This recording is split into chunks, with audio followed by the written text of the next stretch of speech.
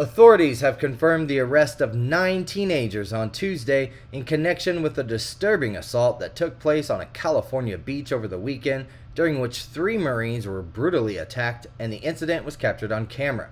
The Orange County Sheriff's Department announced that 4 males and 1 female have been charged with assault with a deadly weapon and have been placed in juvenile hall, the New York Post reported.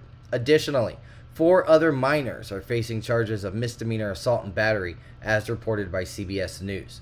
Due to their status as minors, the identities of the suspects have been withheld, as stated by authorities.